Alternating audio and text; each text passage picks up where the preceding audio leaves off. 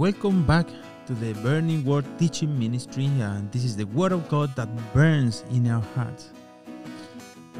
Just to start, I just want to share with you a verse that I found in the book of Jeremiah, chapter 20, verse 9 says, "Then I said, I will not make mention of him, nor speak any more in his name, but his word was in my heart like a burning fire shut up in my bones. I was wearied of holding it back, and I could not." We begin this time with stanza number 13 of Psalm 119. We have already covered more than half of this wonderful psalm, and now we find this beautiful stanza where we can perceive the devotion for God and His Word, a devotion that has become a deep, loving relationship between the psalmist and the Word of God. No matter where you are in this journey as a believer, I want you to be provoked by this segment, to incline your heart towards the Word of God, which is why we are sharing Psalm 119. In this psalm, we find out what the Word of God means for the believer, as well as how we should be responding to the Word of God and why we should love it so much. In this way, we begin this stanza by reading each verse, beginning with verse 97, and it goes like this.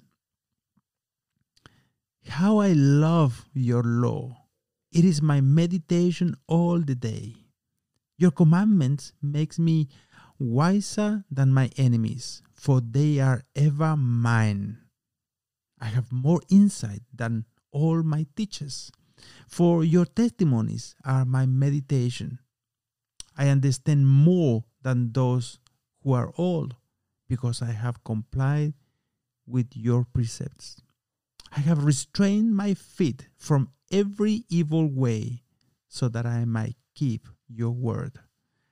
I have not turned aside from your judgments, for you yourself have taught me. How sweet are your words to my taste, yes, sweeter than honey to my mouth. From your precepts I get understanding. Therefore I hate every false way." The last one, that was verse 104. So it says, "How I love your law." And by saying the word law, includes all of the Word of God, right? The question I would like to put before you today is, do you love the Word of God? And I ask this today because in recent times there has been a growing criticism, even within certain Christian circles, about whether we as Christians should worship the Trinity of God, that's Father, Son, and Holy Spirit, choosing to include the Bible as an object of worship. It's interesting, eh? And regarding this, it should be clarified that the Bible is not another person in the Trinity, because then it will not be a Trinity, right? And therefore, it must not be worship. However, everything we know about God is through the Scriptures. If you have ever loved someone from distance, as it was the case between my wife and I, who spent 6 long years in separate countries before marriage, you end up knowing the other person through the letters and begin to have a special affection for those letters and cards, etc., right? In a certain way, the same happens with the Bible. This letter, the Bible, tells us that the Lord sustains us according to His word, Psalm 119, verse 116. He saves us according to His word, Psalm 119, verse 41. He preserves us on verse 107. He comforts us, and verse 76. He's gracious, verse 58. He strengthens us on verse 28. He delivers us on verse 170. Give us understanding. All of this according to His word. God's word is not just a label on a book. It is God speaking.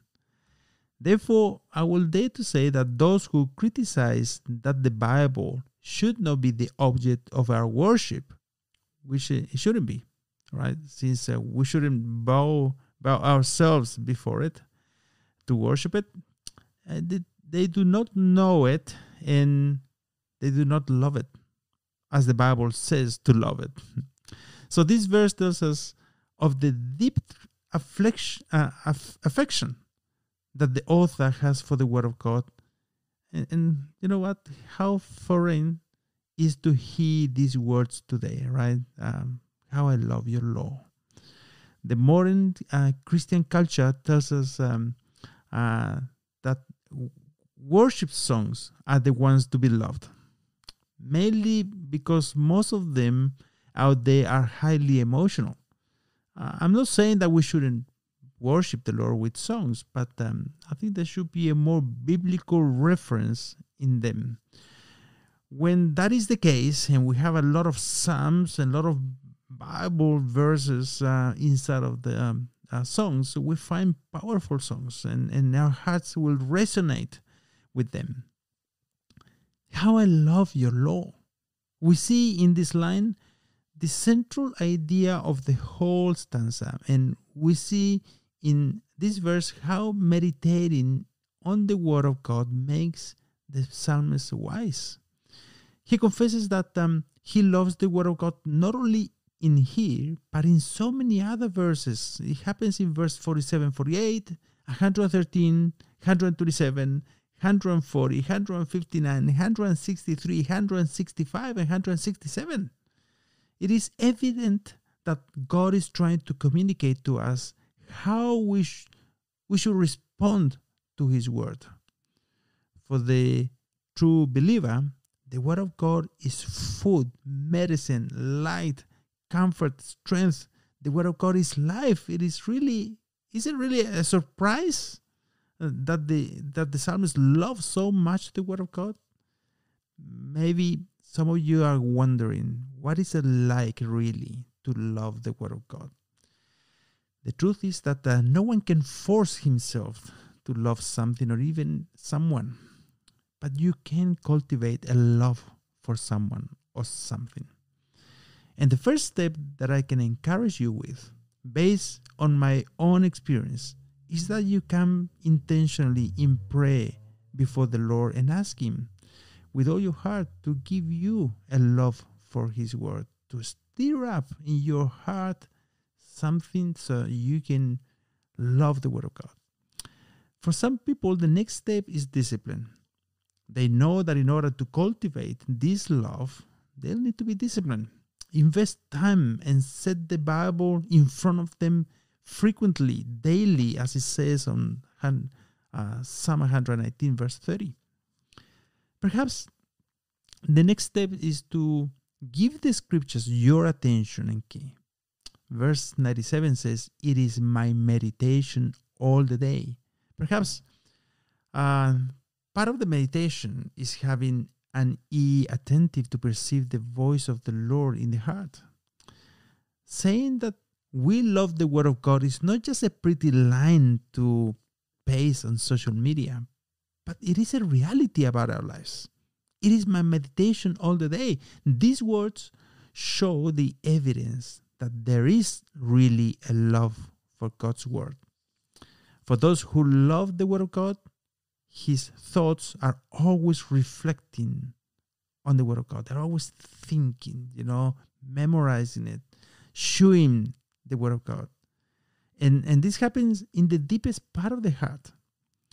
Your love for God goes hand in hand with your love for God's word. You cannot separate them. You cannot love God and be indifferent to the word of God. In fact, if you are lukewarm or indifferent towards the Lord Jesus, it is because you are lukewarm with respect to the word of God. On the other hand, if you are passionate about God, it is because you are also passionate about His word. Spurgeon said, "Backsliders usually have the Bibles full of dust." The book of Isaiah, chapter 30, verse 21 says, your ears will hear a word behind you saying, this is the way, walk in it, whenever you turn to the right or to the left. There is also a component of obedience here as well. And although God's word expresses that deep love verse after verse, there are some verses more difficult to accept than others. We commit to read the Bible every day, but then we stop. We struggle when we get to those verses, those parts that we'd rather skip. Because sometimes what God has to say makes us uncomfortable, right? And here's the other factor. Hebrews chapter 6 verse 1 says, therefore, leaving the elementary teachings about the Christ, let us press on to maturity, not laying again a foundation of repentance from dead works and of faith towards God. Take into account the words on this previous verse, the words living and press on. This means that it is up to us, it's up to you, it's up to me. At some point, we must say to ourselves, starting from today, I'm going to do whatever it takes to grow spiritually and discover God's plan for my life, even if it makes me uncomfortable. Right? I need to be stirred up. I need to be told the truth, and even when the truth is not what I want to hear. As we come humbly before God, asking the Holy Spirit to give us an understanding to comprehend His word, we will begin to feel more appreciation and affection for the word of God. We will value it for all the good things that it brings to our lives, according to what we just mentioned earlier. And we will be more grateful for it. This love for the word of God comes from a humble heart before Him. A heart that submits to the authority of the word of God. A heart that does not resist the word, that does not rebel against the word, and it is not constantly trying to negotiate with the word of God, but a humble heart that says, speak, Lord, your servant listens. A deep affection for the word of God is one of the most notable marks of the new birth and a healthy Christian life. So the question for you today is this. Is this your testimony today? Can you put yourself in the place of the psalmist and confess from the heart that you have this deep love in your soul for the word of God? However you answer these questions will act as a thermometer that will indicate how warm or cold your heart is with respect to God. Perhaps these responses are telling you that you need a new heart, a heart that is sensitive to the word of God. Perhaps you need to start over and come to the Lord Jesus and say, Lord, here I am. In humility, I ask you to renew me, to revive me, to ignite in me a burning fire, to stir up this burning fire for you and your word today. I encourage you to raise this prayer today. Well, on this occasion, we only covered the first verse of this stanza, and I invite you to join us again in a new segment of the Burning Word, soon, God willing. Don't forget to give this video a like and to share it. God bless you.